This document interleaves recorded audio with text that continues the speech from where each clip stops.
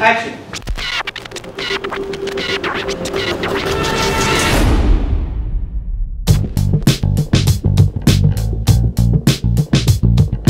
I have worked with him before and he's a wonderful actor and I have always loved him. Amazing guy.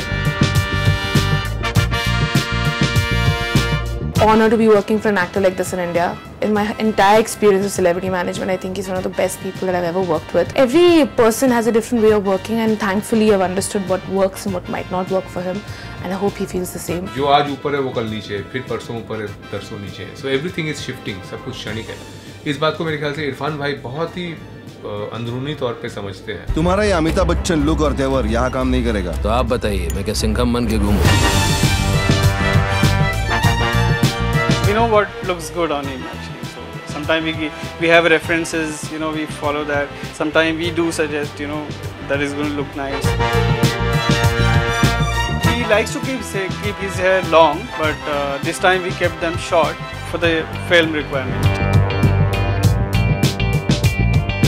Basically, Irrfan likes pastel shade and material is linens या फिर soft material. Sanjay sir ने जो मेरे को narrate किया था कि मतलब ये लुक एक टफ लुक होना चाहिए, तो उसके मैंने लेदर यूज़ किया, बूट कट और लेदर की जैकेट्स वगैरह सारे कुछ किए. बहुत heavy makeup, heavy hair style ऐसा कुछ नहीं, नॉर्मल एज इट इज जैसे है. थोड़ा सा बालों को फ्रेशन अप करेंगे या जो है, क्योंकि मेंटेन करना थोड़ा मुश्किल होता है कभी-कभी बाल लंबे है तो.